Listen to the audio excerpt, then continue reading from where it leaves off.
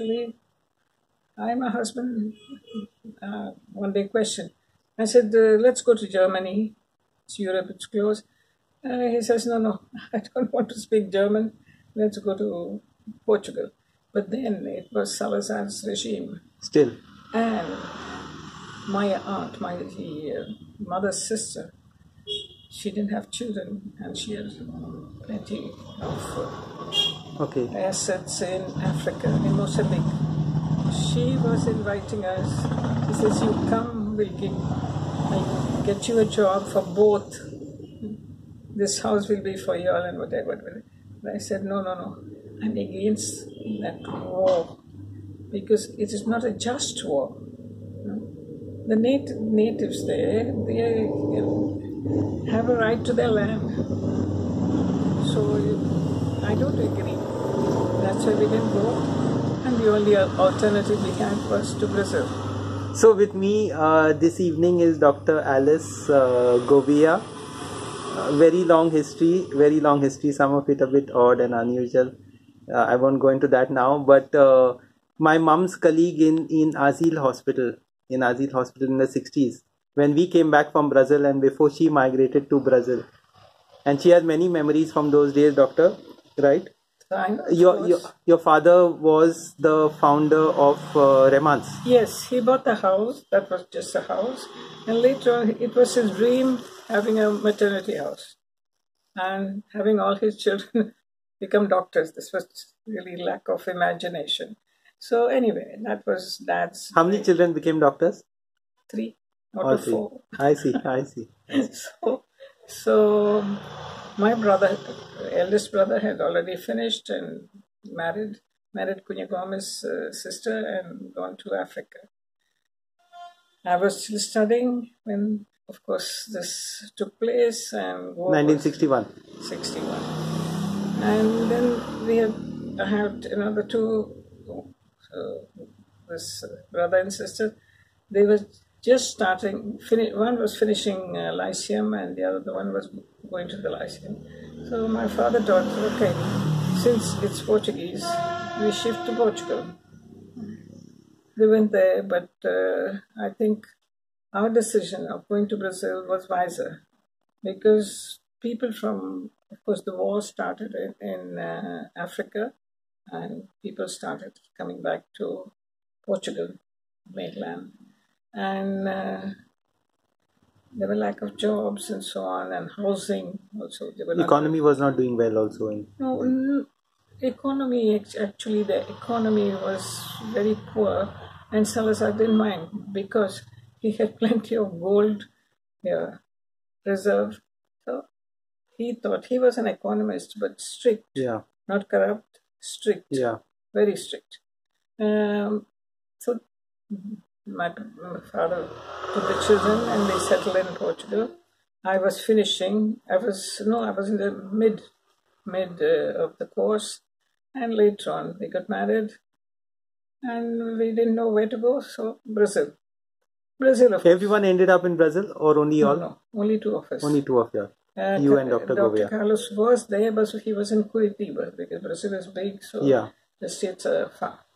Anyway, we landed in São Paulo itself. And in São Paulo itself, of course,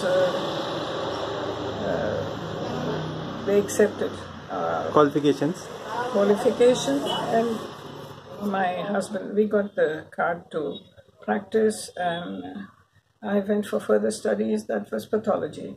And my husband, of course, he preferred the clinical side always. Dr. Gouveia. Yes. What Gouveia? Philip Gouveia. So he went on his own to the clinical side. And that was a nice time because though it was a military regime... In Brazil also? In Brazil, we didn't feel it. Okay. There was security, there was plenty. You could go out without restrictions and so on. But, of course, then the militaries wanted to get out of the government and hand it to civilians. But the civilians, of course, were very old people. not a new generation. And they were the only experienced one because they were in parliament and so on. So there was a transition period where things started becoming a little bit shaky. In the 80s? A little before the 80s. Okay. Yeah, a little before the 80s. We didn't have terrorism as such, but anybody that was not for the government was against the government. Okay. So that's how they lived it. And President Lula, he was just a mechanic working for some multinational car industry. So it was okay for those who had a job and life was nice. But still it was backwards concerning, if you compare it to Germany, UK, Canada and the US. So in most prominent universities, the best who could afford, they used to go and for further studies and then come, and of course they used to get a good job. That was how it was. But doctor, your memories of Goa in the 60s? In 60s, Goa actually was a mixture of feelings in the sense that we were neither Portuguese, we were neither Indian. We wanted to be something and we could not get a chance. So it was a mixed thing, you know. And we could not target anything, also saying, no, I'll get there, I'll do it. So much uncertainty, no? Uncertainty. So because of that, that was also one of the reasons why we made a move. So you grew up in the 50s, you were in school? Which school? In the 50s, the school was Immaculate Conception. Panjim. Right to the Lyceum. English education. I did the English education, but my father wouldn't send me abroad. So he said, you do Lyceum, and finished with Lyceum, and then went to the medical school. Actually, I wanted a grant to go abroad and do nursing, but he says, no, nothing doing. My daughter will never become a nurse. What is it? There's so many nurses. Anyway, that was how I landed in the medical school. And after that, I finished. And after that, of course, I thought that post-graduation. As in São Paulo University, competition is really very fierce. So we had to keep ourselves updated always. I see. Yes. I suppose you have interviewed also another professor of arts. He stays in Alphaville and he's studying because he had a stroke. Who's this? I don't know his name at the moment, but he had a stroke and he started relearning to speak. You know who that is. Yes. So that is very important for today because now Professor Mario. Yes. Lin Mario. Because it is very important, especially for those neuroscientists, because of the language, how you acquire after the stroke, how the brain works, and so on. So I liked that part of the interview we had with Professor Mario. And of course, Professor Carlos. All Goans in Brazil, but probably scattered all over the place because it's a huge country in that sense, 3 times the size of India. It is. Tell us about your memories of Mapsa. That's most fascinating for me. Mapsa was a small town today, I say. Yeah. For our days, it was a big town because going from the church to the police station, oh gosh, we had walked so much. But today, on the cycle. But everyone knew everyone else that time.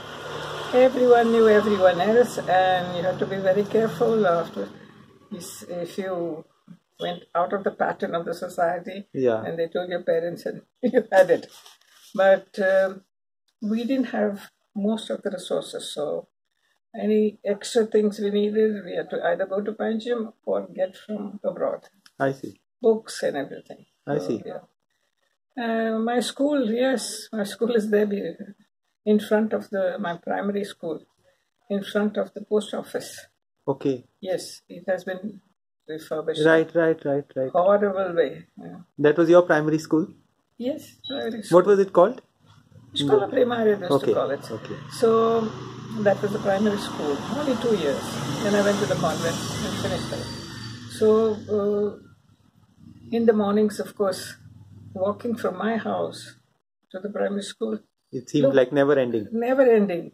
So I should not have I should skip breakfast to reach to school. I see. And one day my father got so annoyed that he sent we had the ayahs that used to look after us with a tray with coffee to the school. To the school. Yeah, that was such a shameful event. We used to blush with anything out of the pattern. So after that, my father said, no, now you go as a boarder to the Immaculate Conception School. Okay. And there I was till Lyceum. After I did my high secondary and Lyceum. After Lyceum, I went to medical school. How was the medical school? Medical school was a small thing. We didn't have more than 30 pupils in a class. Per year. So, and we didn't have too many staff because most of the staff was from Goa itself. Maybe one or two from abroad. In the Lyceum too, most of the staff were Goans, and most of them doctors. But we had some teachers who came from Portugal. When years later, that was in the 80s, I went to Portugal from Brazil on a holiday, and we met old colleagues who were already holding good posts, ambassadors and so on. And their wives used to say, you all were lucky, you all had one Lyceum for girls and boys. We here had schools for girls and schools for boys and so on. Nothing. No. So were girl students accepted in medical school in Goa with equality, relative equality? No problem. No problem, no discrimination. We had one Muslim colleague, mostly Hindus, Catholics, and ladies also Hindus. Hindu ladies. Too, yes. So we were many ladies. We were 7? I see. Yes. But they did treat you all with respect as equals, as capable. Yes, equal. I see. Equal. In Goa, the equation is a bit different now. It's not like... There were, in the medical school, there wasn't. I see. Yes. So, that was what happened in medical school. But was it tough to get in as a lady? No, there was no discrimination between... If you got good marks, that's it. You had to have at least, there was a tab, I think it was 14 or 15. Out of? Out of 20. 20. Yeah. And you got automatically. The same to the Lyceum. To go to the Lyceum, you had to have at least 40. At least 40, yes. You got in. So, there was a sort of scrutiny to keep, I don't say it was the best. It was the best for those times. Yeah. Because today everything has changed. And after medical school we waited, but they never gave us MDs or whatever, or didn't even give a chance to apply for MDs. So there was some issue of recognitions and things like that. And they were taking too long. I see. So this is Form 61 till Form 60? 66? To 69. 69. So actually, that's the time when you should start. Yeah. And we were finding it was stagnant. Nothing was happening. Yes, we'll do and so on. They never said no, but they never did anything for it. So actually going into clinical practice was not my aim. I did some clinical practice in Moira, but going out was the best option. I see. And of course, like adventurers, we had never seen Brazil, we had never been outside India. The furthest we had gone is Delhi and Bangalore, that's all. So we went to São Paulo, and then we started. Then we got into, because the Brazilian society then was very open. Very open, and most. And you were young.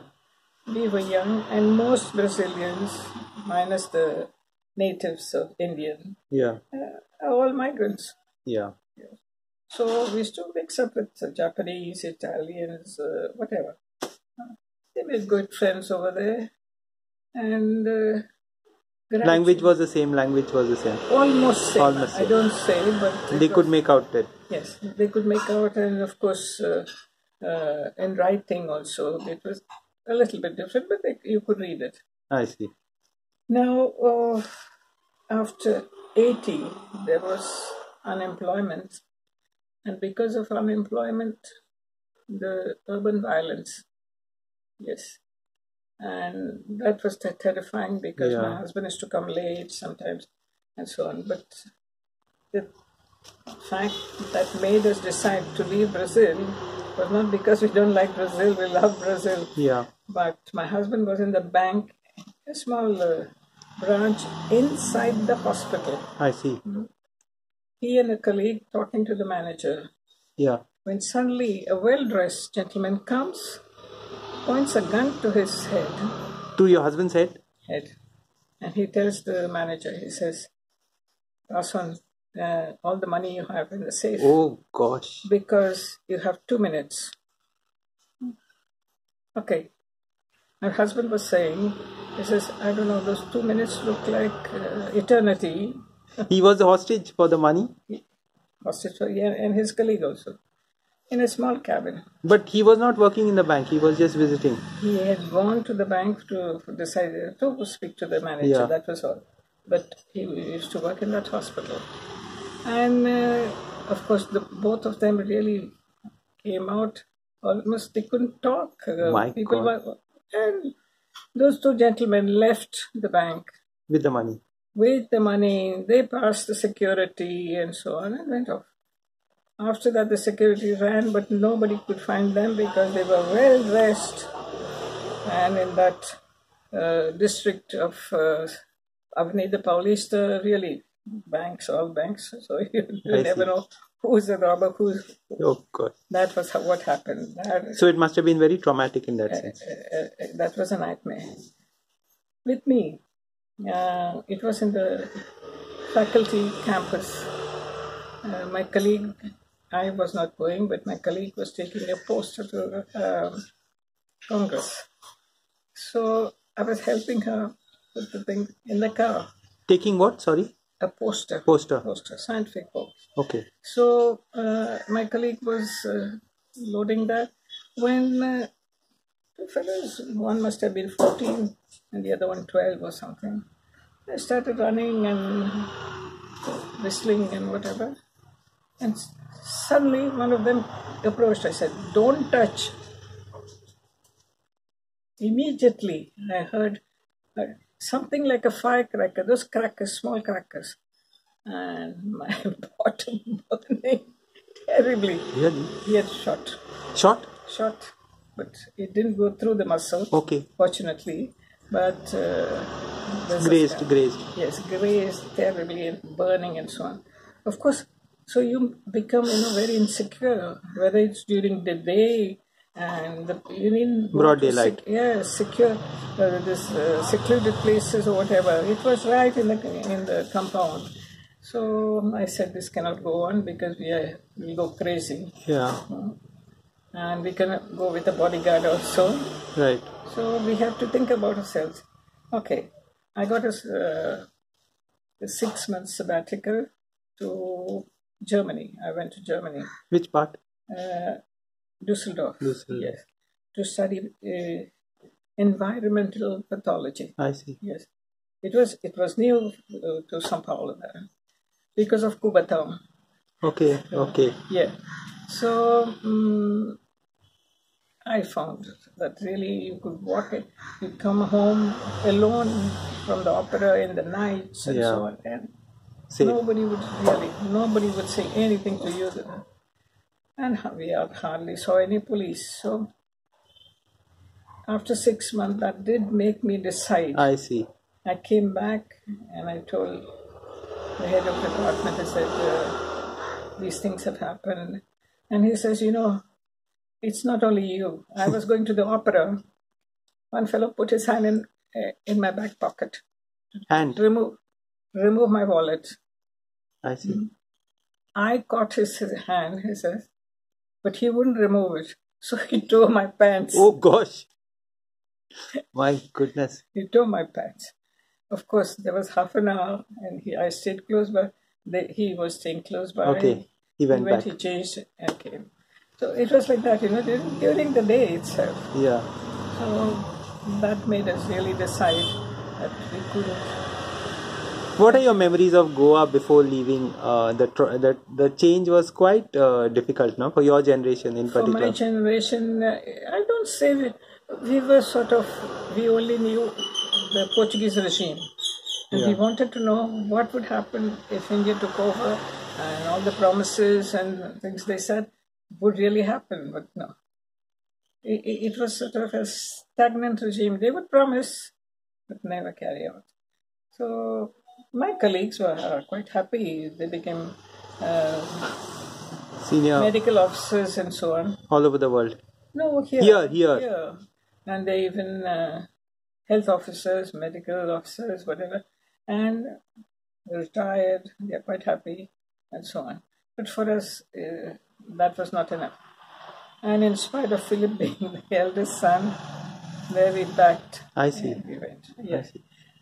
We had assets here. The Correias had assets here. But in spite of that, we wanted a profession. Yeah. And to be on our own without the assets and so on. So we would never get that chance. And Correia, the Remanso story?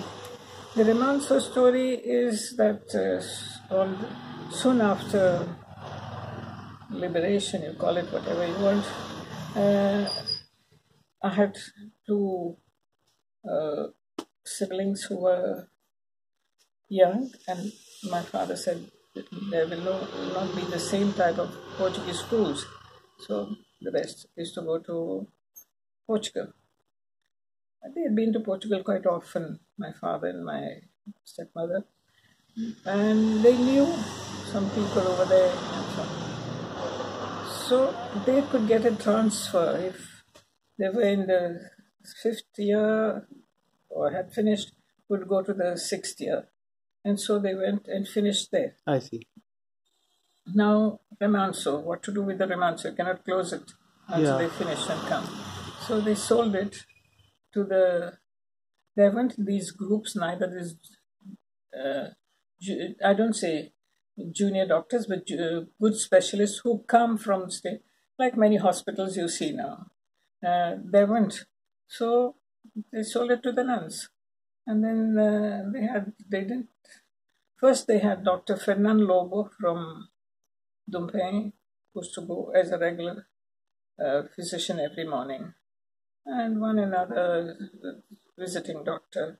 Now gradually it's a multi-speciality, and of course they've increased a lot, the sisters. Remanso today must be around 55 years. Your father ran it from when to when?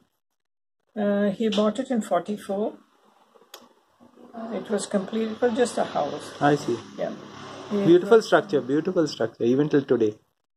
No, today I find it's too crowded. But anyway, they need the space. They must get the money. So I was telling you, yes, it's 44. 44?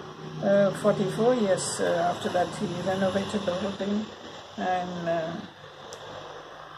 until they had another wing at the back, and there was space. So it was okay. My father used to work till 63. My father was okay in the sense that he used to work alone. But after 61, he had to be careful. Once on a call in the night to, I don't know whether it's Sankali or Valpoi. Okay. He was stopped by one of those groups. I see. Those satyagrahas used to go, and they stripped his chain. I see. And before 61 or after? Before 61. Yes, it's very close to 61. I see. Yeah. So he came. Of course, that time the story was not told to us in details. Because you all were children, yeah. Yes, and he said, I was alone. Normally he used to take the driver, but he didn't want to wake the driver. So he says, if they kill me, I don't know who would support you. My goodness. Yes, it was that one. And that also, actually makes you turn the page and take another decision. I think your generation went through a very tough period, and most people don't see it that way, but it's a fact. It is. Because of the trauma. Even my mom, who was a nurse with you, yes, that full generation, my dad, they didn't know whether they were coming or going, because they studied in British schools and then they were in independent India and coming back to Goa. Absolutely. There wasn't a smooth transition. Yeah. It was very... So we were, for some time, Goa was like a second class, whatever. State or colony almost. Yeah, colony. So I remember people living in droves in that sense in the 60s. No, they weren't. People left in rows thinking they would get good jobs abroad. Okay. But they stayed there. First thing you must see is the weather. We have 4 seasons and cold is really cold. So they couldn't stand it. And gradually they started coming back. Of course, some are doing very well today. Yeah. No, I don't say today, after studying the whole panorama, you can choose and calculate, and really you have support. You can plan what you want to do. Yeah. If you want to have your clinic, you see which specialities you need and you contact them. There wasn't this facility then. So, really, then and now, there has been a change. Has been a change for better, for worse. Whatever, we don't know, but... No, each one... will say. Will say. But I must say that colleges have come up. There has been improvement. Many have had a chance to study further. Yeah. Because otherwise, after the 4th standard, they used to go either to the shops of their fathers or grandfathers, whatever, and very few used to proceed with the studies. Fascinating. Yes. Doctor, so nice to hear your memories, and I think it's important to preserve. Don't put this on the